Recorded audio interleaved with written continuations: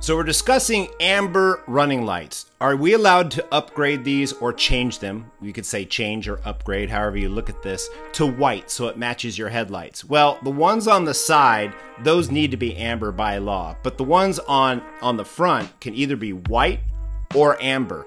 So why do a lot of manufacturers stick with the amber? And that's because the amber is old school, they're reliable, and they're a little bit more noticeable in low visible conditions like rain or fog. And they also don't tend to be too bright. Sometimes the white ones can be a little too bright, blind oncoming traffic, and just be an annoyance to everybody around you. So are you allowed to change them? Yes, you are. You can upgrade to LEDs if you like, and you can make them white or amber, but when they're flashing, blinking, they need to turn back into amber for your turn signals. And that's what the code says.